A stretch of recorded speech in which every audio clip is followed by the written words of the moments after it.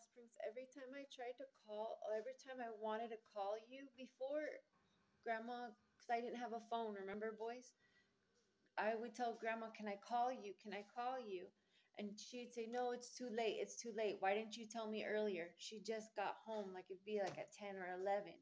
And I kept telling her, "Mom, Mom, I want to call you, boys. I want to call you." And she would not let me get the phone. She would not let me have the phone. And even if I did have the phone, the password, because I had even grabbed the phone one time, I got it away from her, and then there's a password. Boys, Grandma's not there. Like, she will not understand me. She never has. I want you to understand that I can't I can't keep going on with her. I have to stop. I have to draw the line.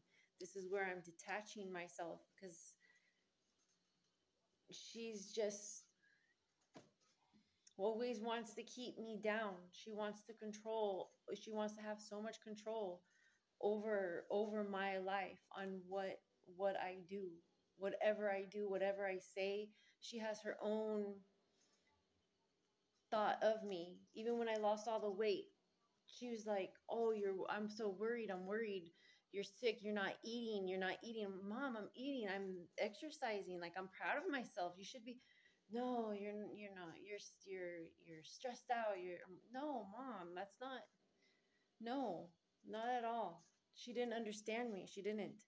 And even like when she hugged me, like, it's not real. It's fake. It's not. Again, your dad knows this. Boys, your dad knows this. Your dad even saw her fake crying before in the Garden Grove apartments. Um, I, it's just too many things going on at the same time. I just hope you understand this, Desi. Remember that spider dream you had where the spider wrapped you up really, really tight? Um, just imagine you being a spider too. Just imagine, and that will help you. That will help you with your fear on that, okay? I hope you're not having any of those dreams. I'm giving, you know, I'm asking Papa to help, you know. I'm asking Grams, you know, to help you, you know.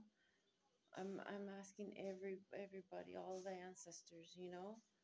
Um this is your learning moment, you know, boys. Just keep reading, just keep practicing on being stable. Practice. Okay? Love you, boys, and I'll see you in a bit.